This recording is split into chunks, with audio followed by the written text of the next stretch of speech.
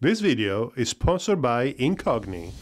China is panicking in the face of the new United States anti-ballistic missile defenses. I don't think they are panicking, sir. Yes, I know, Otis. I just wanted to be a bit more YouTubey, you know? To get the vibe, get into the groove. Are we talking about Chinese ballistic missiles and US anti-ballistic defenses? Yes, Otis, indeed we are. Intro.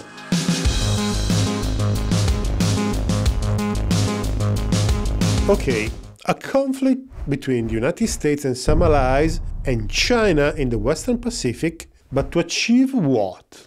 This is not the Middle Ages, when the destruction of the opponent's army could be achieved and the neighboring duchy could be annexed. Try occupying Beijing and nuclear warheads will start flying, making any other consideration moot. Victory or defeat in this case will be judged by the achievement of military, political, or territorial objectives. I think we should start with a plausible scenario, sir. Indeed, Otis. Indeed we should. This is something that has been already covered in detail on the channel, so this is a short version of the same discussion. Taiwan is expected to be a casus belli, with China starting an invasion. I don't think it will happen as many expect. China won't invade Taiwan head-on unless it will be forced by the United States and the Taiwanese. If Taiwan formally declared its independence and the United States recognizes it, the Chinese will have to intervene because their international credibility will be shattered if they don't. Otherwise, the Chinese strategic objective is to eject the US Navy from the Western Pacific to preserve the control of the commercial routes to the Middle East and Africa. To do so, the critical path to be kept open goes through the Strait of Malacca and across the Indian Ocean. If the current rivalry with India can be dealt with diplomatically, the one with the US and its circle of close allies, well, we just assume that there will be a military solution. The military solution for the Chinese must have two main components: seizing Singapore to control the Strait of Malacca and damaging the US Navy and US Air Force and their bases in the area to an extent such that it will be incapable of denying the sea lanes to and from China. If this is achieved, Taiwan will fall with little effort and there will be no need of a full-scale invasion. Obviously, China is not ready for this, not even remotely. Even from a conceptual point of view, the current Chinese doctrine is aimed at an active defense of the national territory, which means hitting outside the borders at incoming threats, even at long range, but from the mainland and the areas immediately around it. While the plan has some limited blue water capabilities required to secure the oceanic routes, the power projection capability to attack Singapore and US bases in the Pacific is still clearly insufficient. In my opinion, China won't make a move till when this capability will be ready, but this may easily take 20 or 30 years from now. The obvious consequence is that, if war must be, it is in the US interest to make it happen as soon as possible. Not that I like the perspective, but this is the grim reality of international politics. I don't want a war, sir. I was assembled in China, as you know. Neither do I, Otis. Neither do I. What would be the United States' strategic objective in this war? It will surely be the defeat of the attack on Taiwan, because remember, we are not in the case that China would prefer, but in the case where China is forced to attack Taiwan. So the US objective will be to defeat the attack on Taiwan, but also a substantial reduction of Chinese naval and air power in order to push back China 15 or 20 years in terms of capabilities. Moreover, the islands in the South China Sea should be neutralized and occupied to ensure that the key sea lanes are no longer under Chinese control. This obviously requires a complex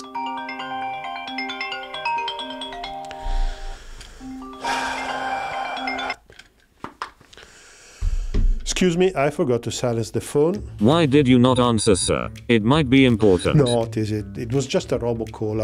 I get tons of those. I sometimes call you, sir, and I am a robot. Is this a discriminatory behavior? Of course not, Otis. The problem is that there are data brokers that collect your data and sell them online. This is the kind of problem that Incogni, that by the way is sponsoring this video, is brilliantly solving.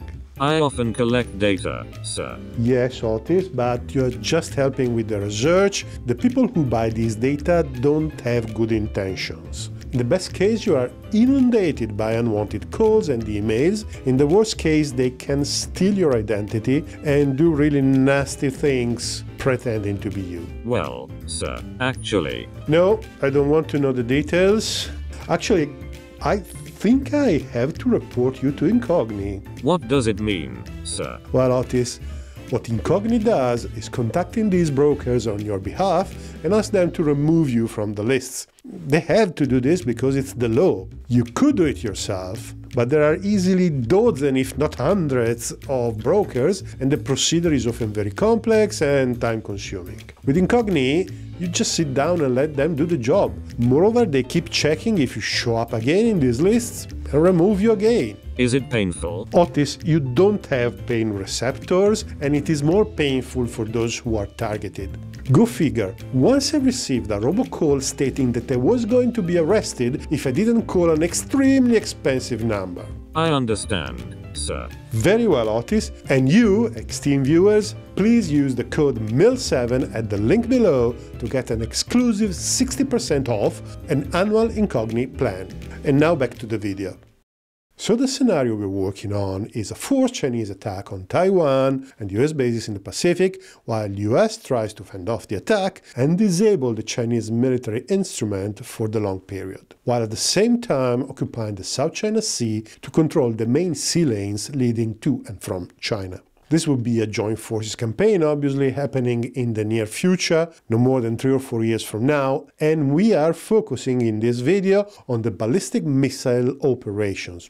Obviously. As explained above, the Chinese would be forced to initiate the war, and the first strike would be a decapitation strike of the US forces in the area. And it's easy to imagine that the first confrontation would be the Chinese ballistic force against the United States anti-missile force. And the Chinese missile force is considered an elite unit, and it is rapidly expanding with new missile models. The Chinese deploy several different ballistic missiles, ranging from ICBMs to long-range artillery rockets. We are interested into medium and intermediate ballistic missiles that have the range to reach the US bases in Japan, the Philippines, and Guam. The most important weapons in use are the DF-21, the DF-26, and the DF-17. The DF-21 and the more modern DF-26 are ballistic missiles with MARVs, while the DF-16 features a hypersonic glider. What are MARVs, sir? Otis, why are you asking? You know perfectly well. Because you tend to give knowledge for granted, sir. Okay, good point.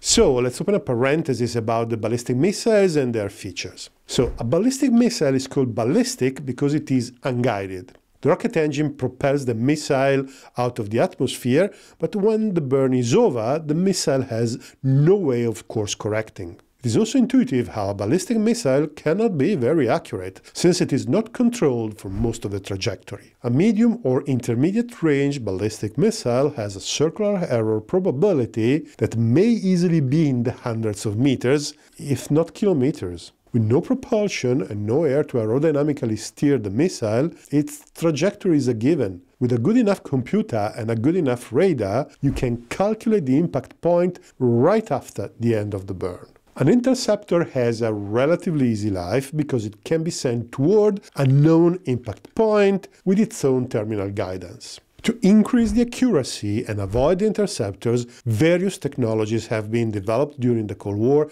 and the development is still ongoing today.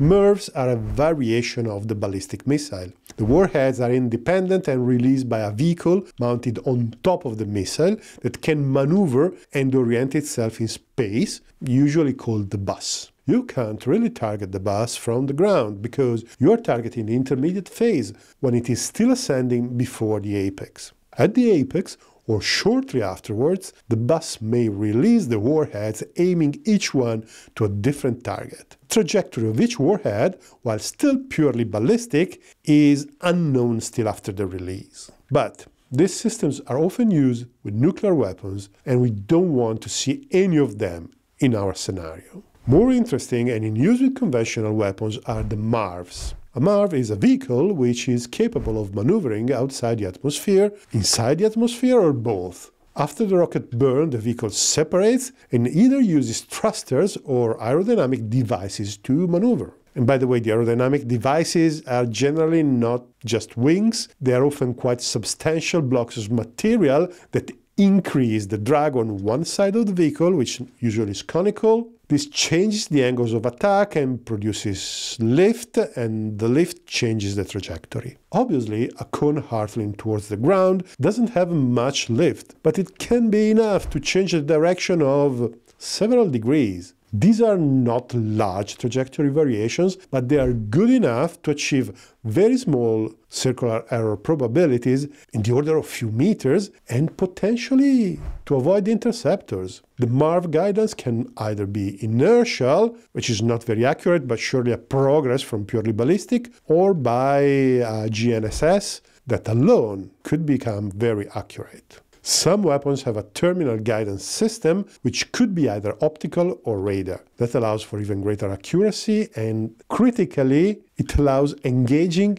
moving targets like ships at sea. So this maneuvering capability can also be used to execute randomized trajectory variations to evade the interceptors. As far as we know today, no MARV has a way of detecting an interceptor directed at it, hence it needs to randomize its maneuvers. The MARVs always have an advantage on the interceptor because, doing some math a bit too complex for a YouTube video, you can demonstrate that the interceptor needs 2 or 3 times the lateral acceleration of the MARV to have reasonable chances to hit the target. And with the same math, you can demonstrate that the faster the interceptor, the highest is the kill probability. Therefore, the interceptor will always be much more complex than the MARV, and it will require very fast reaction times. A hypersonic glider is an aerodynamic vehicle which is launched as a rocket payload, but rather than flying a ballistic or near ballistic trajectory, it flies a flat trajectory in the upper layers of the atmosphere at altitudes around 35 to 40 kilometers. The advantage is the reduced detectability by long-range radars and the possibility to maneuver, aerodynamically maneuver. While maneuvering tend to reduce speed and range, AGVs are capable of substantial variations of direction, 30 to 40 degrees, making them rather difficult targets. They tend to be heavier than MARVs, so the range is reduced, everything else being equal, but they also have enhanced capabilities to penetrate the defenses. Some say that the advantage in respect to MARVs is not enough to justify the additional complexity, but as of today, we have no elements to call this point.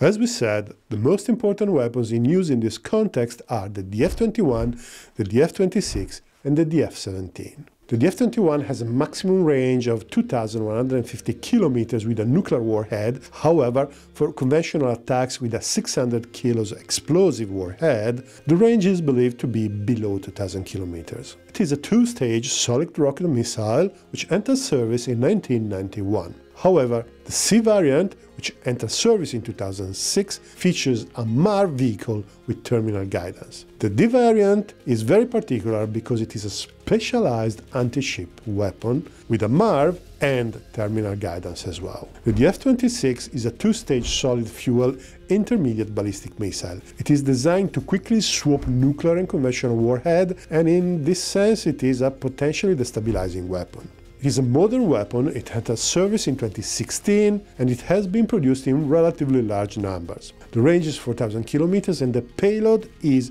1,200 kilos, so quite substantial. It is equipped with a large MARV featuring inertial and satellite guidance. Apparently, there is an anti-ship variant with terminal guidance, and tests have been observed with the missile hitting a moving target at sea. The DF-17 is a unique weapon, at least for now, since it features a hypersonic glider. It entered service in 2019, and apart the range estimated to be about 1,600 kilometers, little is known about it. It is relatively small if compared with the other missiles, but its role is probably attacking the anti-missile defenses themselves. China currently deploys 6 brigades with DF-26, 4 brigades with DF-21, and 4 brigades with DF-17. All the missiles are launched by mobile THAADs, and every brigade deploys 12 to 18 launchers, but the exact number varies. This gives a hypothetical salvo of these three models of about 260 ballistic missiles, after which the THAADs need to be reloaded. And we do not have an idea of how long it is going to take and how many reloads are available. It could be just one or two, but it could easily be many more. However, we need to consider that some reloads could be older missile variants with less accurate guidance and non-maneuvering re-entry vehicles, so the following salvos could lose effectiveness. Another mitigating factor is the presence of dedicated anti-ship variants, both for the DF-21 and the DF-26. These missiles will be saved to attack the US carriers should they enter their operational range. We can assume that the carriers will be out of range at the beginning of the hostilities, so potentially 20% of all the available missiles will not be part of the first strike. Considering the usual attrition rates and the fact that we may expect by the time this scenario plays out at least 2 to 4 new brigades, a realistic opening salvo may include about 240 missiles, give or take, but all with modern high accuracy and maneuvering warheads, while a second or a third salvo may include increasing proportion of less accurate weapons.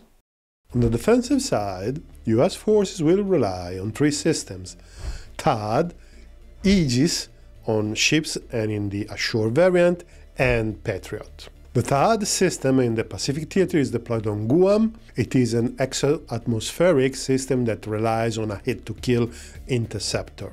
The missile accelerates at Mach 8, exiting the densest part of the atmosphere and releasing the vehicle towards the target. It is reported to be capable of hitting a target at an altitude up to 150 kilometers. It had a pretty tribulated development, but in recent years, tests were successful and the system deployed in Bahrain managed to intercept a ballistic missile launched by the Houthis in 2022. It has a weak point though. Its kill vehicle is infrared guided and it can't hit targets below 40 kilometers of altitude because the atmospheric friction generates too much heat. A THAAD battery has a total of 48 missiles ready for launch. There is no doubt that the system will be perfectly capable to intercept ballistic missiles aimed at the island or at any other target that it is protecting.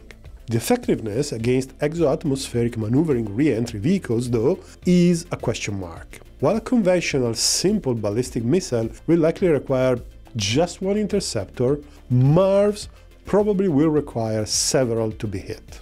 The AEGIS system is a standard combat management system of the US Navy. It is well known and it has demonstrated its functionalities in several different situations. A land-based system is being built on Guam, but it is conceivable that the US Navy will deploy at least one ship nearby every potential target. The most capable weapon used by the AEGIS in this context is the SM-3. It features a kinetic interceptor and its ceiling is measured in hundreds of kilometers, allowing for early intercepts even of intermediate ballistic missiles. It is very fast with a maximum ascent speed over Mach 13. The missile third stage features a dual-pulse rocket motor capable of still accelerating well outside the atmosphere. The seeker is an advanced infrared seeker and the system has onboard capabilities to discriminate real targets from decoys. However, the missile can be guided from the ground through radars or data links. For an anti-ballistic missile system, it has been produced in relatively large numbers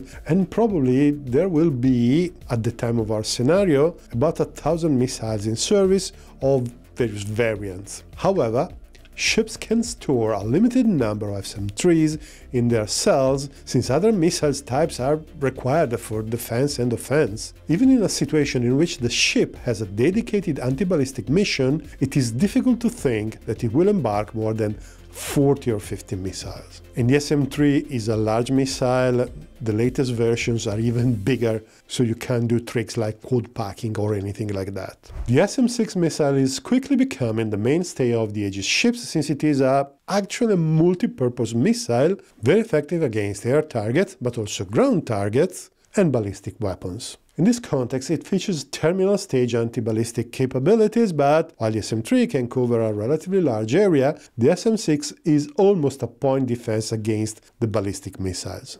Moreover, its speed is between Mach 4 and 5, which is not much in this context. It is probably the main anti-ballistic weapon with the US Navy simply because it's embarked in large numbers. The SM-2, which is the low-end weapon, is still the most common missile in service and it will remain for the near future. In the most recent variants, it features limited terminal stage anti-ballistic capabilities as well, but it's just not designed for the purpose of intercepting intermediate ballistic missiles. Even in this case, while these systems are perfectly capable of intercepting ballistic targets within their own engagement parameters, their effectiveness against maneuvering targets is still a question mark.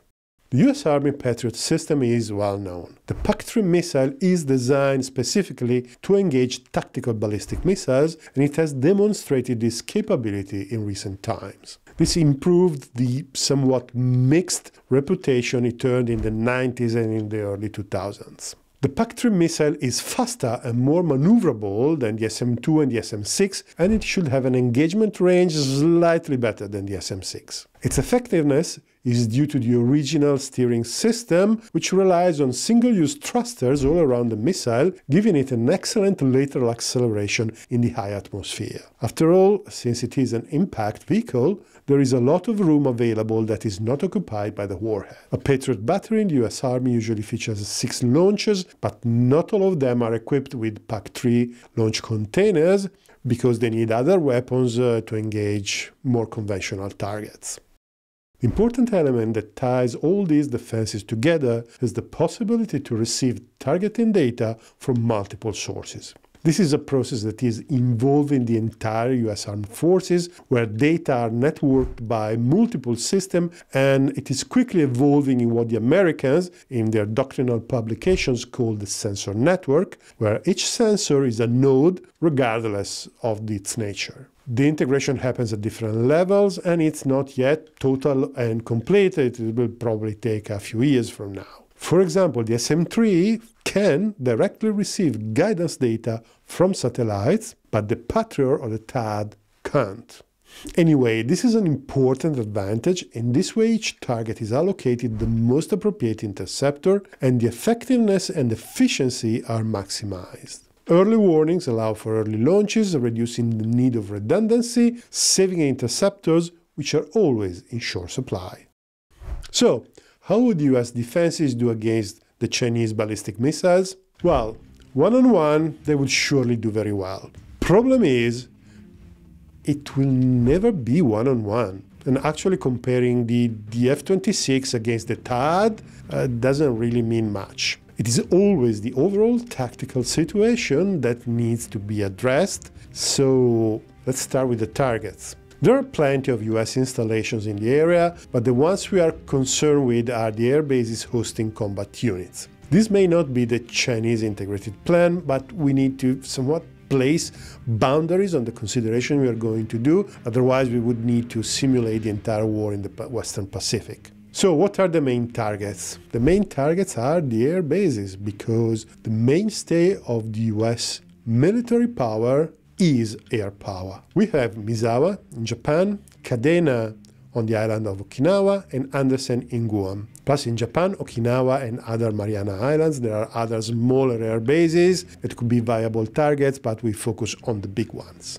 By the time our scenario takes place, the US will have 5 air bases in the Philippines, and we can easily speculate that 1 or 2 will host combat units. Each of these bases are within reach from the missiles launched from continental China, except for Guam, which is only reachable by the F-26. Misawa, Kadena, and Andersen are very large installations, well protected, and they are considered the key of the US air power in the area. Kadena and Misawa are hardened bases with shelters available for the combat aircraft. Andersen is less so. However, in all bases, tankers and AWACS will be parked either outside or in non-protected hangars. It is also possible that in the imminence of the hostilities, the bases will be overcrowded and there won't be enough shelters for all the high-value assets present on the base.